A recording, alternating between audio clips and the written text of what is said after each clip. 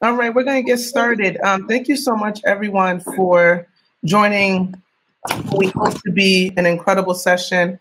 My name is Tiffany Thompson. I am Senior Director of Global Partnerships and Equity at Echo and Green. For those of you who do not know about Echo and Green, we are an early stage social innovation organization. And for over 30 years, we have been a leader in finding and supporting transformational leaders like Brandon and Charlotte here, who are at early stage, and we invest deeply in their growth of their ideas and their leadership as they tackle some of the world's biggest problems. Really what we do best is build community. We build community with folks who are committed to building a dynamic ecosystem, and we support our fellows in their work now and long into the future. And as we think about this work today, situated not only in this country, in the United States, but globally, there is a new conversation about what it means to innovate for Black futures, something that is not foreign to the United States and something that's not foreign to the continent. We stand on the shoulders of giants like Elijah McCoy, Madam C.J. Walker, Garrett A. Morgan, Bell Hooks, Kimberly Crenshaw, just to name a few. And I am in front of what I believe to be three future ancestors who will be long remembered for their tireless work in communities that they call home. So it is my pleasure to be in conversation with these three brilliant leaders today, and for you to hear from them about the work that they do, what brings them to this work. And as we long sit here on the heels and in the middle of a global pandemic, in the middle of a country and a world beginning to reckon or continue to reckon with the ways in which race plays a part in all aspects of our lives, we'll dive into a conversation around what it means to be Black leaders doing this work in this, not only in this United States context, but outside of the United States, where we know that anti-Blackness is rooted in all things. And it continues to show up for leaders like the ones on the screen. But there's power within these communities. There is brilliance, there's abundance. And there's a lot of navigation that must be required for those that look like Kelly, Charlotte, and Brandon as they do their work, fighting for and with Black folks, navigating a very biased philanthropic space. So I really am excited for this conversation and just want to begin with a few introductions from our folks, really leaning into a question around this notion of Black genius. Many folks on this call, we all know that Black leaders, like I just said, have always had the ideas and the innovations to reimagine and build a just system and world for all, right? And many of us on the screen, this work is personal. The Black folks, we come to this work from a deep personal perspective of our people, our community. And that drives us to do this work every single day. So as you introduce yourself, tell us about who you are, the organization that you work for, and was there a leader or a movement or a blueprint that inspired your organization's vision? So I'll start with you, Charlotte. Thank you, Tiffany. Hello, everyone. My name is Charlot Magayi.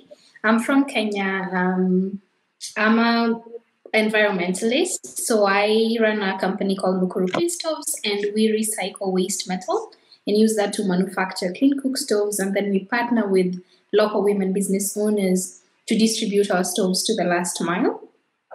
And someone I was inspired by and still am inspired by is Wangari Maathai. She was a human rights and environmental activist. She founded the Green Belt movement. And apart from this fact that she was the first Black woman in East Africa to receive a Nobel Peace Prize, what she did with her movement was enable women to plant, trees and basically fight for their human rights, fights for their rights to get to work. And even after she died, our work continued to carry on. And part of that is seen in the kind of work that we do as Mukuru, where we partner with women to kind of empower them to increase their household income and be empowered to make decisions for themselves. I'm happy to be here. Thank you so much, Charlotte. I'll pass it to Kelly. Thanks, Tiffany. Hello, Charlotte. Hey, Brandon. Hey, everybody who are joining us for this session. I'm so excited about the conversation. I'm Kelly Burton, and I am the Executive Director of the Black Innovation Alliance. It's a national coalition of innovator support organizations that exist to support small and medium-sized business owners, tech founders, and creative technologists. Currently, there are 65 organizations that are under the umbrella of BIA, and they support upwards of 300,000 entrepreneurs and innovators of color across the country. And this is such a great question. And there are so many heroes and sheroes, right, who have contributed to our story. But one that comes to mind specifically for our work with Black Innovation Alliance is Walter White. And Walter White was an early executive secretary of the NAACP in the early 1900s, all the way up to, I think, 1940s, 1950s. And when we think about the civil rights, our struggle, the Black folks' struggle in this country, that's like a lost era. It's like Civil War, civil rights, nothing happened between the two. And it's like, no, there's a lot that happened. There were so many battles that were fought and won, and a lot of it advanced by the NAACP. And what I really appreciated about Walter White's leadership was it was all so strategic and it was all so tactical. Like, they didn't leave a whole lot to chance. Like, they came buttoned up. And our work with BIA, that's really what we want to bring, like the strategy, the tactics, the intentionality, the focus, the synergies, so that we're able to go further faster. Thank you so much for that, Kelly. And last but not least, we'll throw it to Brandon Anderson. Thank you. Wow, it's such a pleasure to be here with y'all. I really appreciate it. My name is Brandon Anderson. I am talking to you from Ohlone Land, otherwise known as Oakland, California. And a person who inspired me is not a well-known person, but he was the most important person to me in my life. Was my life partner, and who inspired me and catapulted me on this work. I often tell the story of what it meant to first fall in love with my life partner, and that was probably the most inspirational moment of my life that continues to play back. I fell in love for the very first time when I was 15 years old, to this tall, skinny, big-headed Black boy I first met in third grade English class. And I joke about this, but so true. Like, I didn't even mean to fall in love with this dude when I was 16, 17 years old. It was like falling asleep in class. You know, it's like the thing you don't really mean to do, but you just end up waking up and you're like, I did it.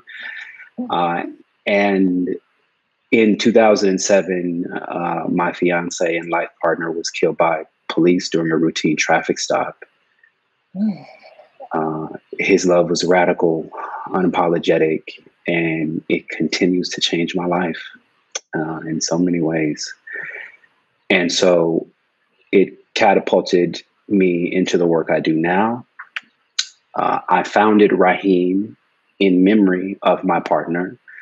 Raheem is the first and only independent service for reporting police in the United States since 2017. And we're known for two things. We've been known for running a website that makes it easy and safe for victims to report police violence and get access to resources for justice and healing. And because the police officer who killed my partner, the police department made it such a difficult time in reporting cops. By design, the second thing we are known for is we have collected reports about how police behave now in more than 250 cities in the United States, and have developed one of the largest police data sets on the performance of police in the United States. And that has led us to also examine how we can deliver need and aid to communities in need. And so we are building an alternative dispatching system to 911 to end the existence of police by 2030 in the United States. Happy to get into that. Thank you so much to Brandon, Charlotte, and Kelly for leading us off in a space of inspiration, humility, and really vulnerability. A part of this conversation is rooted in like inspiration that brings us to this table, right? We come to this work with a moral obligation for all of us to work for and with our people. But alongside of that comes a lot of disparities as we as Black folks drive social innovation ventures throughout a really biased philanthropic space. In 2020, Echo and Green released a report alongside the Bridgespan group that demonstrated this very same notion that revenues of the Black-led organizations within our portfolio had 24% smaller revenues than their white-led counterparts. And when we looked at unrestricted asset nets, it was the assets of Black-led organizations were 76% smaller than white-led organizations. We know that this type of funding, particularly unrestricted funding, is often a proxy for trust.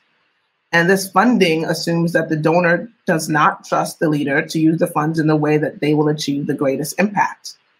And when funders put larger restrictions on funding, that is often a proxy, like I said, for lack of trust. So when we think about the work that you guys are doing in your communities, it's much more than that, right? There's abundance and joy in our communities. There is brilliance and activism and community organizing happening. But oftentimes when we step into the room fighting for the people in which we love, there's deficit frameworks in that. There's a particular notion to what a Black leader should look like. So when you enter into these rooms, particularly in this moment now where folks are beginning to care out loud for Black people, what do you think is left on the table when you're continuing to navigate this space, understanding the bias that is continuing to happen for people that look like you? And what can we talk about in terms of what is left behind? What is the brilliance that is left on the table when we don't fund Charlotte, when we don't fund Kelly, and we don't fund Brandon at the same equitable rate that our white counterparts are funded? I'll throw it to you, Kelly, first. Oh, Brandon, I see you unmuting. Go right ahead.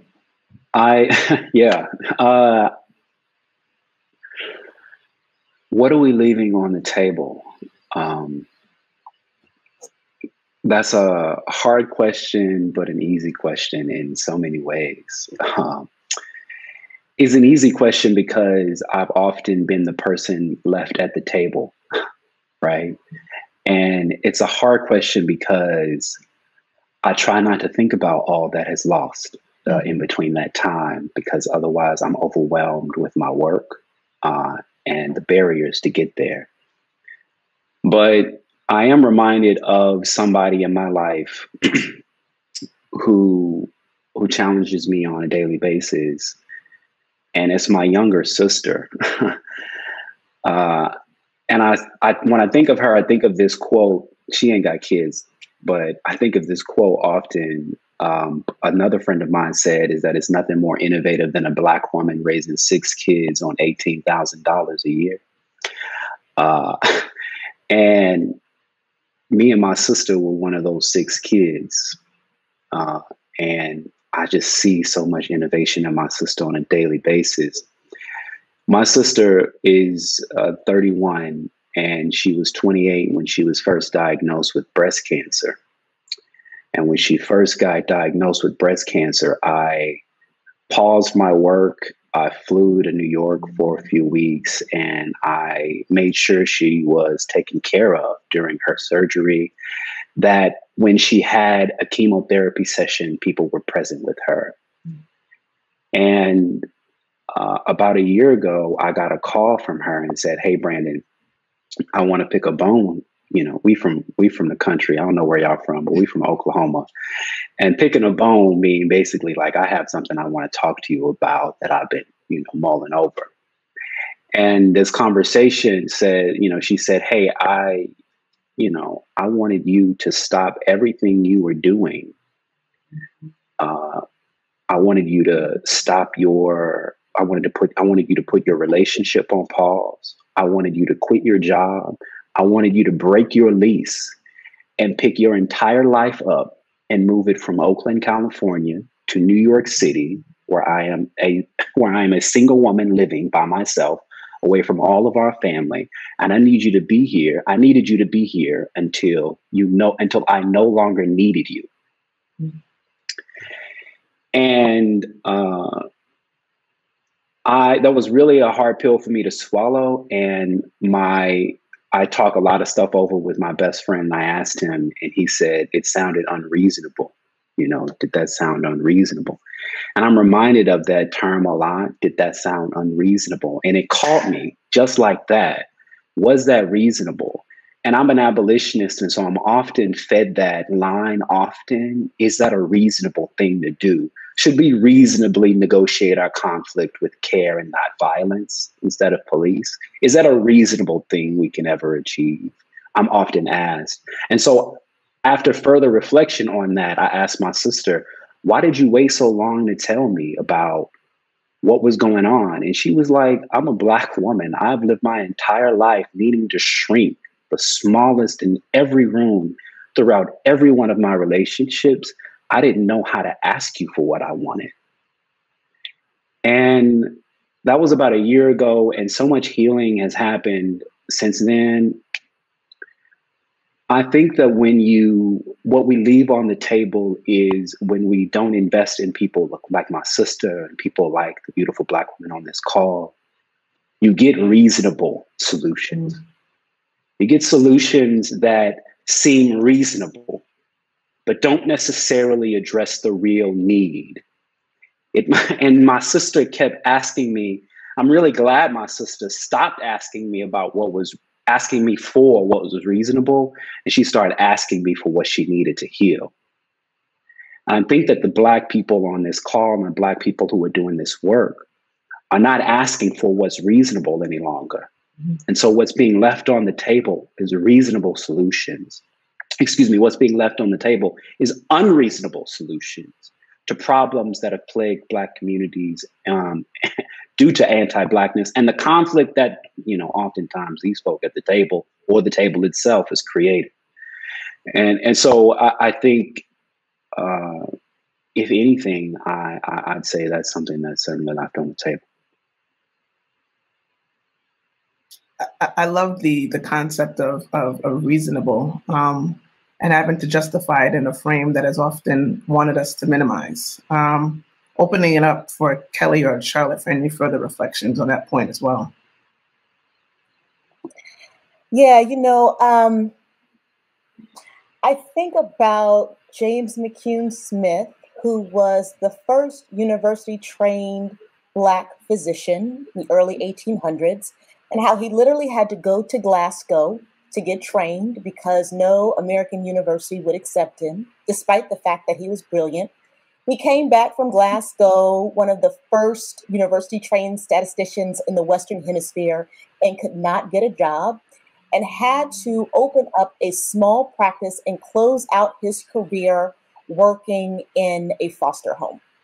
One of the most brilliant minds in the Western Hemisphere could not get a university position, right?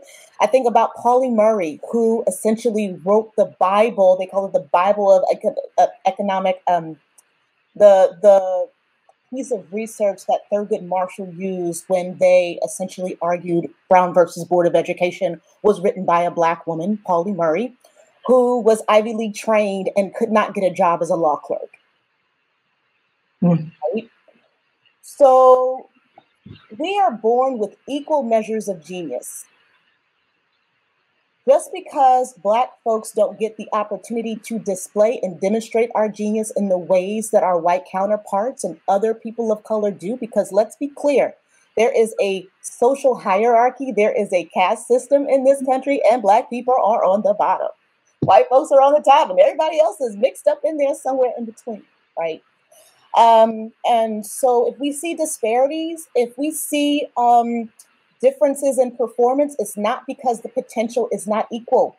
The potential is there. The opportunity is missing. So in terms of what we forego, yes, it's what we forego as a Black, what is foregone as a Black community, but it's really what is foregone as a global society. Because what could James McCune Smith had done if he had the resources to really carry forward his genius and to contribute in the ways in which he was capable.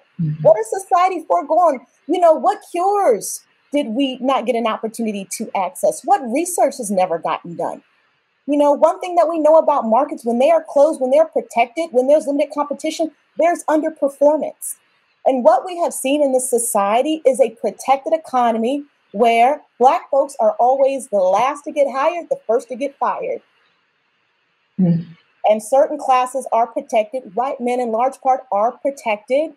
You know, there's been a protectionism that has been created where white men were filtered up to leadership and white women the secretarial roles and Black people the menial roles. And again, everybody else filtered somewhere in between. It wasn't based on ability. It was based on caste. And we have to appreciate and understand that. So the loss is not just for Black people. The loss is for global society. It's for the world. And unless we get it right, we're going to continue to retard our growth, our evolution as a global society.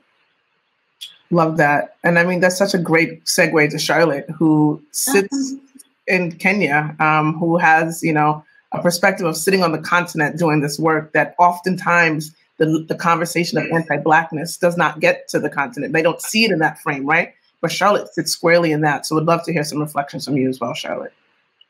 I think I was very excited to go on after Kelly because when she was speaking, I think about what Brian said about reasonable solutions. And what happens is when we do not get the resources or the financing that we need to work on unreasonable solutions, which is what would solve the problems, we end up working under these people who are funded to accelerate the distribution of reasonable solutions that then ends up putting us back in the circle. Like it's a 360 turn because we're back to the same problem. We didn't solve it because we tried to use a very reasonable solution that was never meant for the problem in the first place. And we see that with a lot of brilliant Black, especially female founders here in Kenya or around East Africa, who are they're just so smart, they're just so eloquent, they speak like Kelly.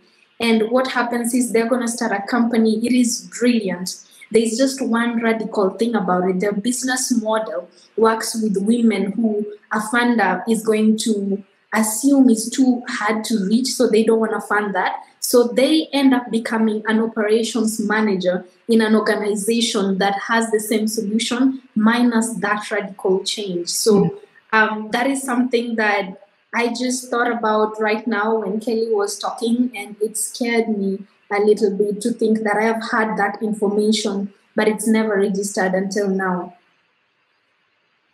No, thank you for that. I mean, what we're talking about here is power, right? And Dr. King once said, power is the ability to achieve a purpose. Whether or not it is good or bad depends on the purpose.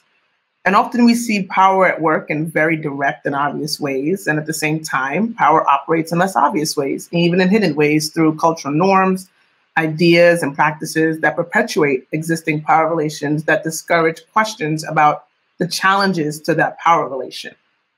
So as marginalized folks, given the context of colonialism, white supremacy, and all the things that have impacted our communities, but also folks who are rooted in brilliance and joy and humility, how can we preserve ownership and representation within these spaces as we drive our innovative solutions when institutions work to erase that?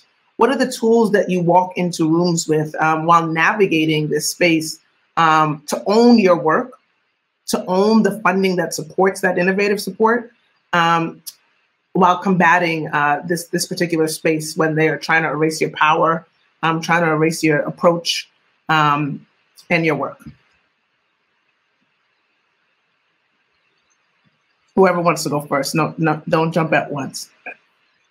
Okay, I'm gonna go first since I'm not on mute anymore. I think it would help if some Black founders learned not to give up, a piece of the pie too fast, especially early on when you're really desperate for someone to finance you and you're ready for them to come on board. You're happy they bought into your idea. And the key word for tonight for me would be reasonable again, or rather unreasonable. And what that does for you is basically a seduction. You know, someone talking to you about what you could do if you just tone it down a little bit so that it fits, you know, everybody's like requirements, so you're able to get the partners that you need. So it waters down the impact that you are going to create. So my advice is to really hold on to that entire pie until you really have to give it out. And when you have the power to give it out with your own terms. I think every time an investor has done due diligence on my business and they see that I still maintain 100% ownership, if it's a Black woman, they always notice and they applaud me for it. Everybody else doesn't pay attention to it, but most times there's a Black woman asking you, how did you manage to do that? I applaud you for that. Because there's a chance, since they do due diligence on so many organizations, they've seen that the people who gave out too much power too soon lost out on the authenticity of their movement. So my advice is to just hold on to it. It's really hard, especially because we have to struggle. We're always competing with each other to get financing that some of our counterparts don't even have to compete for. They just have to say hello to the right person. So try as much as possible and getting onto programs like Echoing Green that just really remind you of who you are, of what you're trying to do, and why you need to keep sticking to it. So hold on to that pie and feel it's really time to let it go, and it's for good, I guess, reason or returns. I absolutely love that. And Charlotte, I'm uncertain where you are in your entrepreneurial journey, and where I am, but I wish you would have told me that so much earlier, or that I had to learn that so much earlier. Something that really stuck with me and that Tiffany was saying is about how power can be used, whether good or bad. Like power is used to achieve a particular end. And oftentimes that power is used and it encourages you to not think about the way that power is used against you, so much so that you can interrogate it to some degree. And so it doesn't give you that space or the opportunity to even reflect on how that power is consuming your life or the life of your loved ones. And I often think about like how police do that, but I thought also about like how capitalism can do that, because we are, really to bring this to bear, like we're having conversations about, raising money from foundations that generally are housing money that's been given to them to manage or to distribute by multi-million or billionaires who have no doubt reached that level of financial stability due to the grave and massive levels of exploiting Black labor. Because that's what white supremacy is. The purpose of it is to maximize the utility of the nigger and insert the nigger can be anybody. It can be the Black person at the very bottom of the pole, like Kelly said, or any other nigger in between. Even when you white and you poor, to some degree.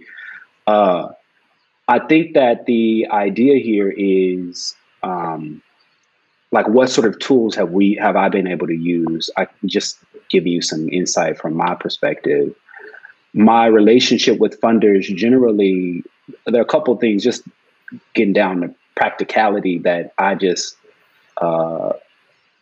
I think are important when you are a funder, a founder. When you're a founder and executive director, talking to foundations or major individual donors. And when you're talking with a foundation, it's important to set a timeline. For me, foundations take just way too long.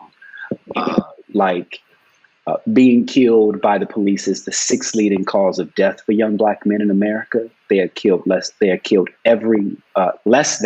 every 24 hours. I don't have 18 months to wait on you to negotiate whether you can deliver a $250,000 grant, right? And so what I, yeah, and that's still not enough. And so what I've done is I put together these funding salons that take place, and so we're building an alternative dispatching system to 911. We will give the funders who want to be a part of that, we will share with them 80% of what they need to know and learn before they get in the room, right? So whatever questions or anything that they have that they want to know about, we can get them that. They have to come to the funding salon. It's in this case, it's a virtual invite only 15 funder cap. When it gets out of this pandemic, we'll broaden it, we'll widen it to in person every quarter. But the goal is we have 4 of those a year. We're gonna cap it at 15 funders a quarter. We'll teach you 80% of what you need to know before you get in the room or the virtual session. 20% of it will be talked about from the team in the virtual, the 90-minute virtual funding salon. And then you will only be able to join if you can commit to funding, or making a funding decision, a commitment, or a no, whatever it is, a final decision within 90 days from the date of that funding salon. So foundations every quarter have an opportunity at 15 at a time to invest in Raheem and this opportunity, but they have to make a decision before the next funding salon. And that's an opportunity. That's really like have you ever seen like those? Anyways, I watch a bunch of cinema. So I'm going to say that out loud because they all probably everybody going to probably like, no. But 300 is a really old movie. And it's a fairly violent movie. And so it's fair if you've never seen it, you're not missing a lot. But in 300, they have this space where they kind of like, the whole idea of 300 was that they were able to beat not beat, but come close to beating much of the Greeks because they were able to use their numbers for them and work in the space they were in. And so I'm just trying to create like a space that is the idea is to create an exclusive space where you get to make the rules and funders have to listen to you. Like that's just flat out like that. It's no secret. Like you have to be the driving decision maker because like funders are just managing billionaires' money, trying to offload it to avoid taxes. And you're trying to save millions of lives with whatever technology or whatever solution you're building. And like, it's just not the same. So I feel like founders / executive directors should really be in that driver's seat when it comes to that timeline.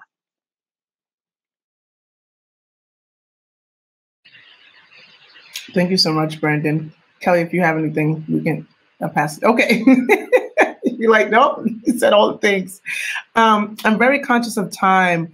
I want to just maybe toss out, I have 2 more questions, but also want to be mindful of anyone that has a question in the chat. Marissa, I do see your question, so I will get to that. I want to lean us into what does it look like to pay me in equity, right? Like, what is that future that you are building for Black folks, whether it's through the economy or the community? And what do you need? What is the monetary that you need to get to the future that you dream of? Far too often, I was in a room with one of our fellows, Teresa Hodge, that told me, co-founder of R3Score, that told me that for the first time in over her, 5-7 year journey of being an entrepreneur, somebody finally asked her, what do you need? And have we as Black folks have the ability to say, this is what I need and I need it now? What do you need, Brandon? What do you need, Charlotte? What do you need, Kelly, to build that future that we so imagine and dream of? And what do you hope to these folks leave this room with, knowing that you need that work? What is the door that they have to open up for you? What is the door that they have? What is the email that they need to send on behalf of people that look like you? What is the inequitable practices that need to be stopped? What is it that you need to do your work? I'm gonna give it to Kelly first. You know, at the Black Innovation Alliance, our goal is to bring 500 organizations under the umbrella of BIA, support 1 million innovators of color across the country, and direct $1 billion of investment to the ecosystem that exists to support Black entrepreneurs and innovators. So that's what we tell folks we need. That's absolutely what we believe we need. But, you know, there are several scriptures in the Bible that talk about the Holy Spirit intervening for us because we don't know what we need. And that's the truth, right? Sometimes I just got to call on the Holy Ghost, like, Holy Ghost, help me out because I'm probably lowballing over here. And because Black folks have been so used to scrimping and scraping and being resourceful because we got 2 nickels to rub together and we got to save all the people for all the things, right? And so it forces us to really sometimes not even know how much is necessary in order for us to move the needle. So that's kind of where we are. You know, this is a big number. We could do a whole lot with that big number, but chances are we don't even have a clue because what we have been given access to is so limited in light of what is necessary in order to correct what has been broken, right? We talk about inclusion, Black inclusion for the last 20 years, exclusion for the last 400. I mean, literally, like, how do you write Black exclusion for hundreds of years and then be fatigued when we're talking about it for a good 18 months? Like, and that's what we're trying to unpack. That's what we're trying to figure out. So I say one of the things we absolutely need is we need funders to invest in creating space to allow Black people to dream. Give us resources to heal. Give us resources to be together, to love on each other, to be in community, right? That's what we need, because we would love to, you know, create the next scooter, but we can't think about creating the next scooter because we're trying to figure out how we ensure that Black men don't get shot down in the midst of a traffic stop.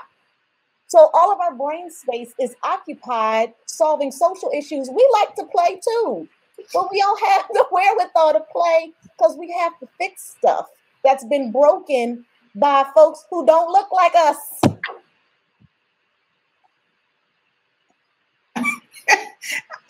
I love that you said that and then muted yourself. Okay, that was typical Black woman comment. Charlotte, I see you muted yourself. Go right ahead.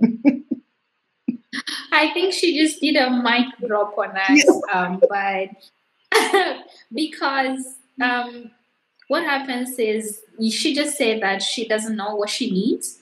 And for me, I would say, because I'm not asked that question often, I would throw it back to the people I'm trying to look for financing for. Like, what do you really need?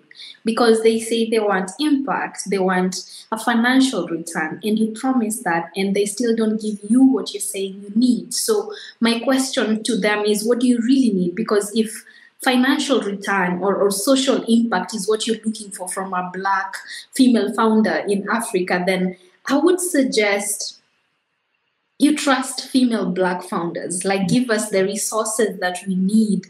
Take a bit of a step back and then watch us give you what you need, if it is really what you need. Because sometimes I'm suspecting that it's not exactly what you're saying, because we're giving you the right numbers. We're telling you this is what we're going to achieve.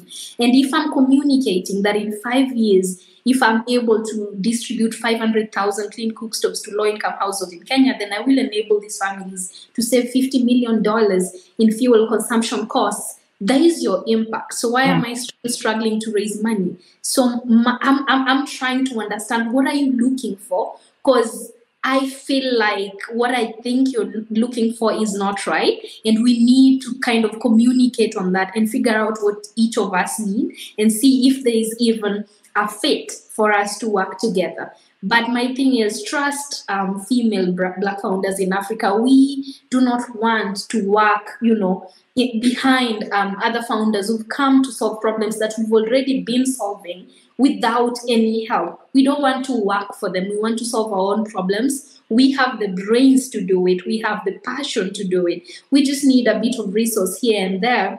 And for the longest time, we thought that, you know, our visions are aligned. But if they aren't, then really tell us what you need as a founder. Mm. Amen. I love that. Just amen. Mm-hmm. Yeah. Amen to that. Amen to that. Brandon, you got less than a minute and a half. Okay, I'll make that quick. The question about what we need to fund the alternative dispatching system to 911, we're raising $5 million to do it, and we've raised 2.5 already. We need another $2.5 million by the end of next year, in order to build the technical and organizational infrastructure for a world without police. And that includes, when I say technical infrastructure, I mean a dispatching system that will dispatch the already pre-existing life-affirming services and organizations delivering those services across the country, but that currently operate outside of the dispatching system because of politics, police unions, and policies that prohibit it. And so they are already working to deliver life-affirming services to communities. They are only using a 10-digit local phone number. These organizations are either county or institutionally funded. They are delivering mental health care, domestic violence care. They're responding to quality of life infractions. They're responding to sexual and patriarchal violence. These organizations are responding to homelessness. These are organizations that are truly meeting the needs of community and meeting conflict with care instead of violence. And we believe that they require more technical infrastructure. And by organizational infrastructure, we are going to fund these organizations. Right now, there's a certain number of mobile crisis teams in the United States. We want to triple that number from 50 to 150. And by 2030, we want more than 20,000 safety teams that are delivering life-affirming services in lieu of 911 and the police. So in order to do that, we need $5 million to run a pilot, because California is going to be the first state we take over. And then the second thing we need is, I'm looking for someone who, I need to talk to people about boards. We're looking to fill one last board seat, and there's that. So I'm looking for a treasurer. That's a very specific thing that I need, is a treasurer for the board. So if you go with numbers and you're down to help, yeah. Thank you so much to Brandon, Kelly, and Charlotte for sharing their brilliance today with us. There's never enough time to be in community with you all. Can you quickly in the chat, Brandon, Kelly, and Charlotte, put your contact information? I know folks want to learn more about your work, with where they can reach you. We'll drop that in the chat. And Marissa, I do see your question around de-risking. I want to turn the question back on you and the rest of the audience is, whose job is it to name risk? Is the risk the investment in Black folks? Is the risk taking money from organizations that align with our values? And why does philanthropy find it risky to invest in folks that are building solutions that shouldn't even be something, that shouldn't even be reasonable, that shouldn't even be the thing, right? Like, who is defining that? So I'll leave you with that conversation around, let's rename what we call risk and let's uplift what we call trust. Because I'm reading a book by the autobiography of Asada, and I'll leave you guys with this. She talks about trust. And look, I'm gonna lose it in my time. But what we wanted to do today was we wanted to believe in living. We wanted to believe in birth. And we wanted to believe in the sweet love and in the fire of truth. As Black folks, we continue to sit in our truth no matter what. And we leave you guys hopefully inspired to support these three brilliant leaders and to make a difference in the rooms that you go into, because you don't step in there alone. And I ask that you step in there with Brandon in mind, you step in there with Charlotte in mind, and you step in there with Kelly in mind, because they step in for communities that look like them. So I hope you do the same too. Thank you all. Thank you. Thanks, everybody. Yes, thank y'all. So beautiful. Thank y'all.